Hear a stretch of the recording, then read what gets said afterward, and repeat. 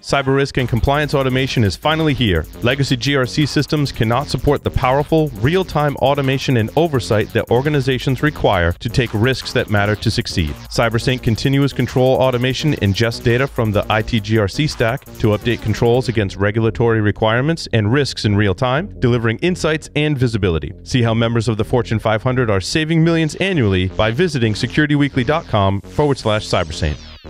People require access from anywhere to resources everywhere, but legacy security is ill-equipped for today's hybrid organization. Appgate SDP delivers zero-trust network access for hybrid workforces and workloads, empowering trusted users with secure, frictionless connections to only what they need. Make your attack surface invisible and reduce time to provision by 91% with Appgate SDP, a leader in the 2021 Forrester ZTNA New Wave. Learn more at securityweekly.com/Appgate. Welcome back to Business Security Weekly. I am your host, Matt Alderman, joined by Ben Carr and Lee Neely. Do you have a specific guest or topic that you want us to cover on one of the shows? Submit your suggestions for guests by visiting securityweekly.com/guests and completing the form. We review suggestions monthly and will reach out to you once reviewed. Join us January 20th to learn how to build your own security lab at home. Yes, Paul and Adrian are going to show you how to build your own lab. Then join us February 16th to learn about validation techniques within applications. And finally, join us March 2nd to learn 5 things you can do to catch more bad guys. To register for these webcasts, visit securityweekly.com/webcast. And don't forget to check out our library of on-demand webcasts and technical trainings by visiting securityweekly.com/on-demand. All right, time for articles. Now, Lee, I have to give you a little guidance. I don't do 21 recaps. I don't do 22 resolutions, and I don't talk about Log4j. So we're going to talk leadership and communication. Thank you. You probably get enough Log4j on PSW, so that probably keeps you occupied. It's all good. This is a great set of topics you got here.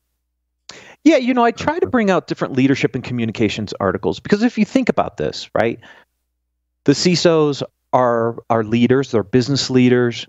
They are continuing to work their way up through into the board, working with the CEO, right? And we talk a lot about CISO and CIO relationships and structures, et cetera, et cetera. But I also like to pull out articles that are very specific for them and for leaders in general, for anybody that wants to aspire to be a leader. So this first article talks about some of the how CISOs can identify and combat disinformation attacks. And look, I think we're in this really interesting environment with a lot of information.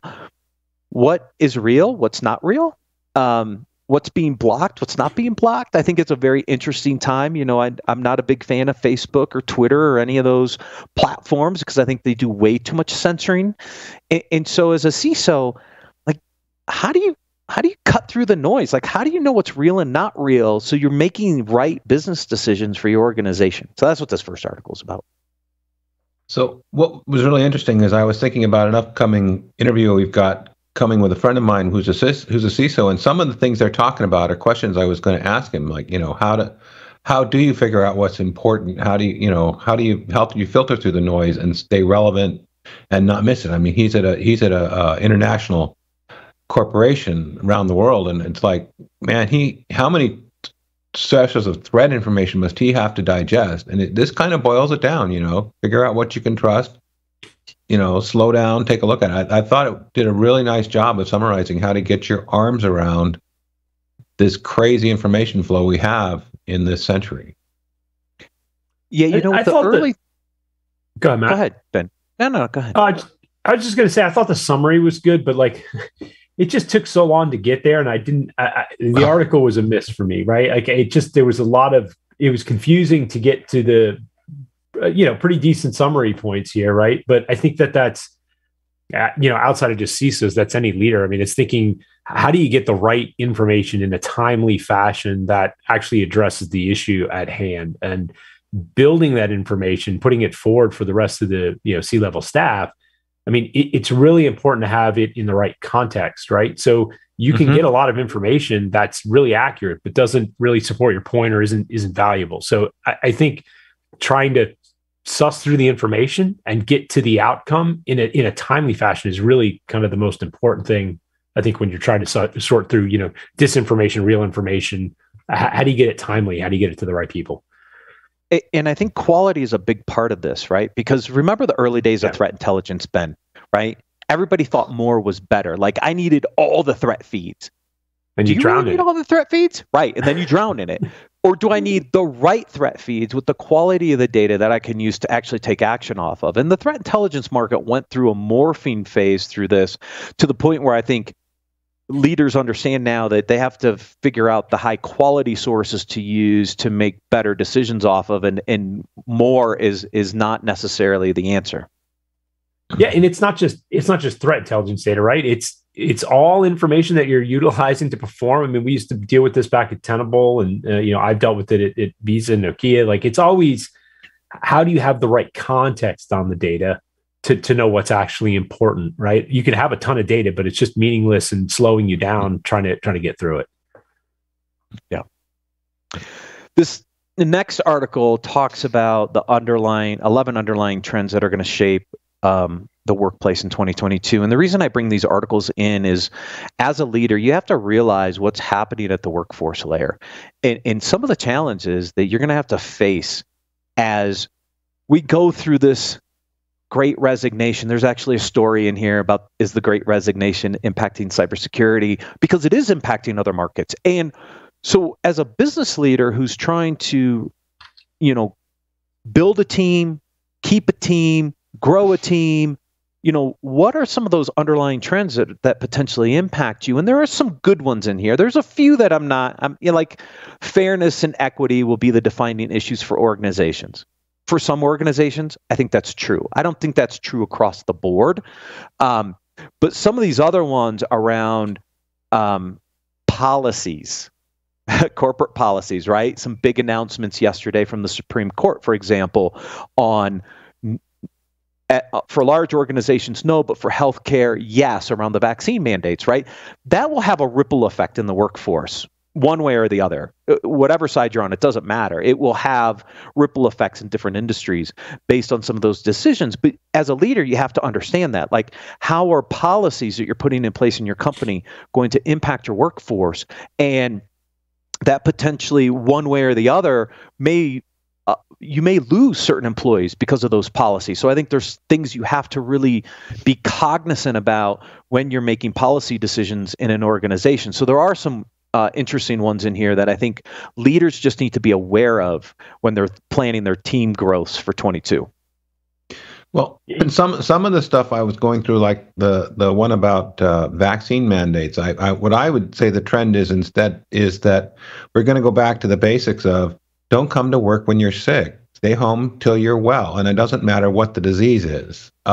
There's been a trend of the last few decades to just at all costs show up to work and get the job done, which really isn't healthy. And I think that's the better trend. But some of these others are really interesting about things like shortening the work week to try and retain folks. I'm not sure they have the DEI one right, but I think DEI still remains a neat. I prefer a diverse workspace. I'll be perfectly honest. It's a lot more fun. It's a lot more challenging, a lot more interesting. I'm just not sure we've figured out where that's going to go, but I know that people are watching it, and that'll work. Let's keep it diverse. I think if you look at what was interesting, I've looked at a couple stats now. I've read a couple articles talking about the differences in Gen Z as they start to enter the workforce, and they're really a lot more competitive. They're looking for salary. They're not looking to be as collaborative necessarily, right? So things that really kind of took off, like the open office and some of these equity initiatives and fairness. Like, I don't know if that matches up with actually what that the newer workforce is. Well, I think that there is a lot of value in fairness and equity. I think it's where that comes in and whose viewpoint that takes. And I think it really has to be with respect to everything, every aspect of the employee. So I think that's one thing. With regard to COVID, I think you hit it spot on that like stay home, don't come into work. Especially we've seen with Omicron that from with the statistics and what it looks like people are getting infected, whether they're vaccinated or not. It's just much less severe. So why go to work if you've got a cough or a cold? Stay home. And I think the work location is certainly something that people are taking a lot of interest in and are more interested in that remote work opportunity. So I think as burnout happens and people work more, that trend towards a 4-day work week makes a ton of sense. And I've seen a couple companies that have experienced it and tried it, and it's worked for them. And I think we'll see more of that. I think when we look for what people want in the workforce, I think they want a more balanced life. Yep. Completely agree. I think actually the last two fall under work-life balance. I think work-life balance needs to be a thing, really, a driver that includes things like wellness and whether you're working 4 days, 5 days, 10 hours, 8 hours, whatever. That's all in there in terms of mental health and well-being. Yeah, and it's a better workforce, right? You get more productivity out of people who are happy and actually enjoy that balance that they have, and less burnout. And I think that's one of the things we're all facing is a high value employees being burned out because they feel like they're always working. Right. Yeah, I'm there. I'm with you.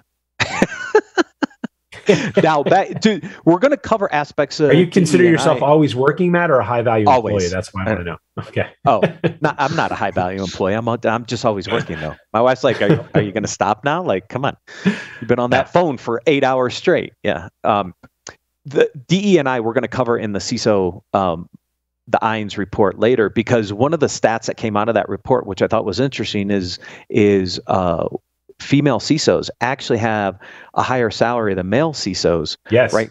From the study, which I thought was really intriguing, because we talk about diversity and females are coming into the CISO role. They're also demanding a higher salary than their traditional male counterparts, which is not usually what happens, but it was an interesting stat. So it's a change, right? It's kind of the rubber band effect from that. And I think if you look at time to hire, I bet you it would also be shorter for someone looking for a role as a female right now. Yeah, I think you're right. So what are the 6 cybersecurity trends for 2022 and how do you address them? I bring these in here because I'm curious, is it that simple, Ben? Is it really you just back it up, you enable MFA, you worry about shadow IT, and nobody uses that term anymore. I don't. You create a policy, you train your employees, and you get cyber insurance and you're done. That's it? Yeah, you wrap up. That easy? Yeah, you just sit back. That's what the untold truth is. Most CISOs just hang out after, a week of work, and then, the rest of your life's just easy, right? Cakewalk, sitting on the beach. It's the same articles over and over saying the same things. I don't know. It's just frustrating when you read these things and it just comes off as trite. Yes, because it's not that simple. There are just here's the 6 steps you do and you're done. It doesn't work like that, guys. I'm sorry. But that's why I bring these articles in, because people have to understand when they're reading this stuff, does that really make sense?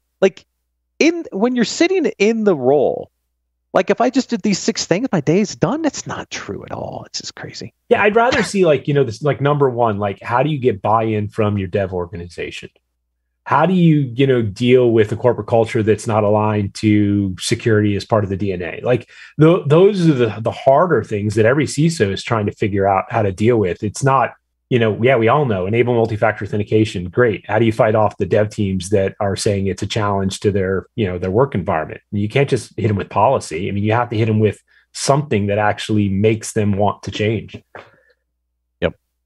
Right. Yep. Some of these I would file some of these under the things to trust but verify. It's not the complete cookbook, but they're important things to make sure that you don't stop doing. But it's not the entire list either. I mean, right. I don't know how many things breaches we've seen in the last 18 months where multi-factor would have helped, and then you got to make sure people don't go around it. But I'm with you guys. I don't think this is the comprehensive list, but it's good things to know about in making your total list. Yeah, but do you feel like anybody who's in the role doesn't know these 6 things? Right. There's nothing new there, right? There's nothing new there. Yeah. There's nothing new there. I've been doing this except for cyber insurance, all the other stuff you've been doing for almost 25 years. Well, good luck getting cyber insurance right now. Yeah, exactly right. No, that's true. Because it's funny. We did post an article on securityweekly.com. Deb Radcliffe wrote it about how the premium spikes are just going crazy because of all the ransomware payouts. So good luck getting coverage if you don't have some basics in place, because you're not going to get it. Self-insure. Open up a bank account and start self-insuring. Or just put a reasonable amount in your cyber program and try to deal with it on the front end. Yeah. But see, cyber insurance was an excuse for the C-suite not to have to fund cybersecurity because they had a policy. Yeah. That worked out for what, a whole year and a half, 2 years? So true. So true. Is the Great Resignation impacting cybersecurity? I pulled this article in because I do threaten my leaders about every quarter or so to just fire me. I do. It's kind of fun, actually, because I'm like, maybe I should just resign and go to a golf course community in Texas. Oh wait, I'm actually going to do that. So I was curious, like, are we seeing an impact to cybersecurity? And this article brings out a couple interesting highlights that I thought, we're not to the point where senior folks are leaving security to go open a flower shop, right? Which okay, great. But he says, but there are things happening, like serial CISOs who've been around the block are looking at, maybe being like a part-time virtual CISO instead of doing the grind every single day. So there is some level of change happening during this period, but it doesn't look like there's a mass resignation going on quite yet in cybersecurity. I think it's the opposite of that, really, right? Like, I think that there are more and more people trying to figure out how to get into cybersecurity, and salaries and benefits and, just people's perspective and the way they're respected within a company it's on the rise, right? So I'm seeing, I mean, yes, there are serial CISOs that say, look, I've done this, like, what am I looking for? They're not challenged. And so they're looking for other challenges, and having that virtual CISO where you're doing a different thing, every other day, that can be intriguing, right? As also, I think, some of the salaries on a consulting side can be quite compelling.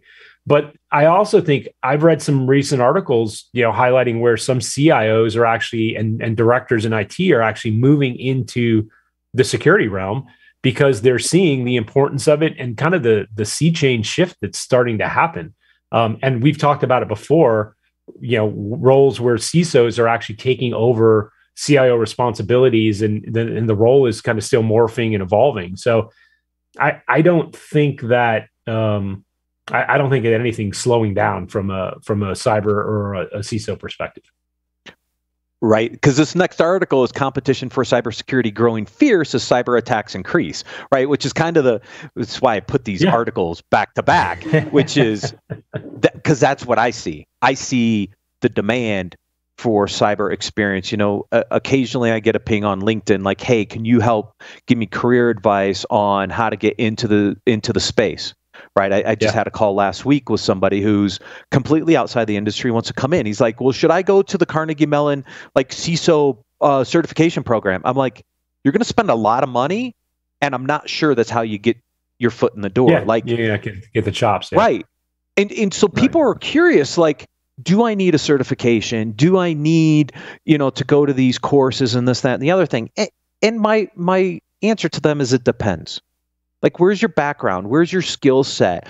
How, what kind of companies are you looking for? What's a potential way to enter into the space without needing to be a certified CISO, for example, right? What type of role do you want to have? If you're trying to be a CISO, what type of CISO do you want to be? I mean, I think from an external perspective, it's a very monolithic thing. But I think when you are actually in the seat or in the, in security as a whole, you see that there's such a wide diversity there.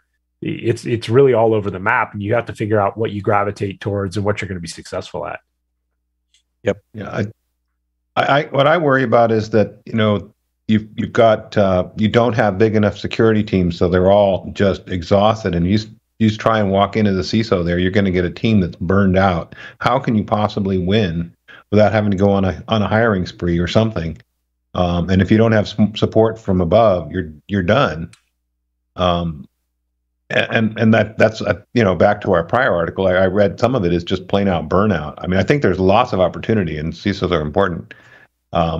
But this last couple of years, I think the levels up on the cyber bar, and I don't know that everybody's keeping up with the resources to keep people successful and successfully employed. Yeah, I would concur with that from the perspective of, over the last 2 years, there's just been a workload dump truck that rolled up on cyber, right? And the amount of work and people from working home, and this, we've talked about this a bunch. We talked about it today. Just, it's 8 o'clock and you're looking up and you're like, man, it's 8 o'clock at night and I'm still on the phone, doing things because the work-life balance isn't there. And so I think people are really looking for that. And that's, I think people shifting jobs, looking for that balance, looking for companies that provide that. So I think it's a challenge between one, making sure that you're getting resourced from, the rest of the C-level is realizing that you need resources and you can't operate 24/7 with one guy. And at the same time, looking outside of the normal, looking at real diversity, right? Looking for people who might come from other fields or might have other skill sets that you normally wouldn't think about from a cyber perspective. And doing that, I think, can give relief for being really hard to hire right now. This article also mentions the IAN's CISO compensation benchmark report, which I downloaded. And it has some interesting data. We talked about the one point that if you're a female CISO, your salary is higher than your male counterparts, which is a great sign.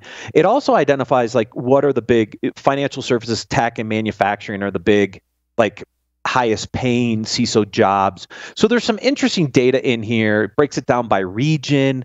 And where you're at. So if you're an aspiring CISO, you're a current CISO looking to move, some interesting data in here that might help you with your next career move, just saying, because there's some good data in there.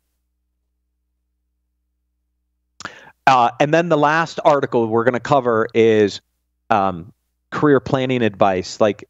Ask these 5 questions to decide your next career move. And we talk about some of these, right? In general, on the show, Ben, you, Jason, and I talk about them on a regular basis. Do you feel valued? Am I fulfilled? Is this the right place for me? I mean, these are questions that employees ask themselves when they're at an organization and they start to look. If they're not fulfilled, if they're not learning and growing, if they're not, feel that they provide value, they're going to start looking. And when you look for your next job, you want to make sure that you fill these gaps. Just don't go make a job move for the sake of a job move, because if you're still not fulfilled and growing and learning, you're not going to be happy at the next job either. Yeah. What makes you happy? I think, they put it as how fulfilled am I? I think it's maybe a little broader than fulfilled. It really is what's your level of happiness and joy in what you do, right? And if at the end of the day, it's all about compensation, it's miserable, right? If it's just, you're stuck there because you have to be, it's not a fun place. I think you really have to kind of, at the end of the day, enjoy the people you work with, enjoy the environment, enjoy, everything's not enjoyable. Certainly there are bad days and there are bad points, but at the end of the day, what we're all looking for is to have, a fulfilled, happy experience. And so I think the more you can look for that and find that and identify those areas that are really important to you, right?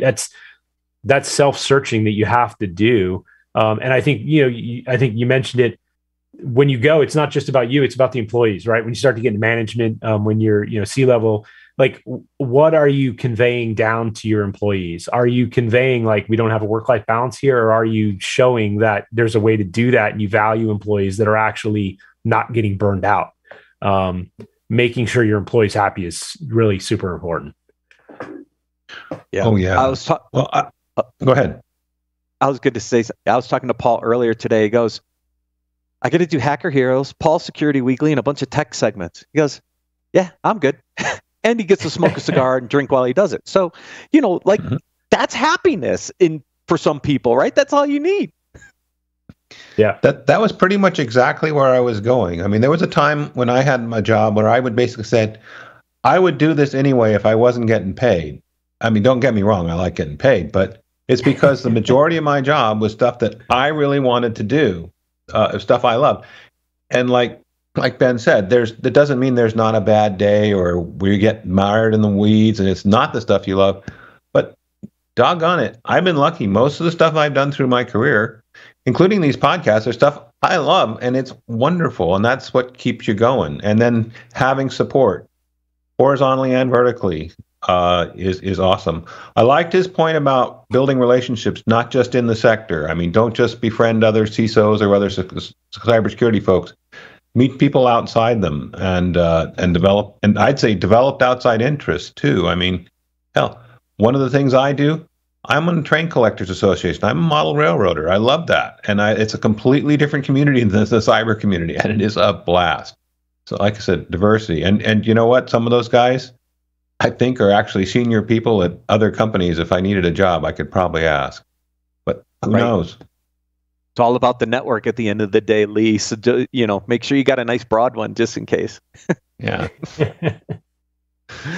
Gentlemen, always a pleasure. Thank you for joining me today. Thank you, everyone, for watching and listening.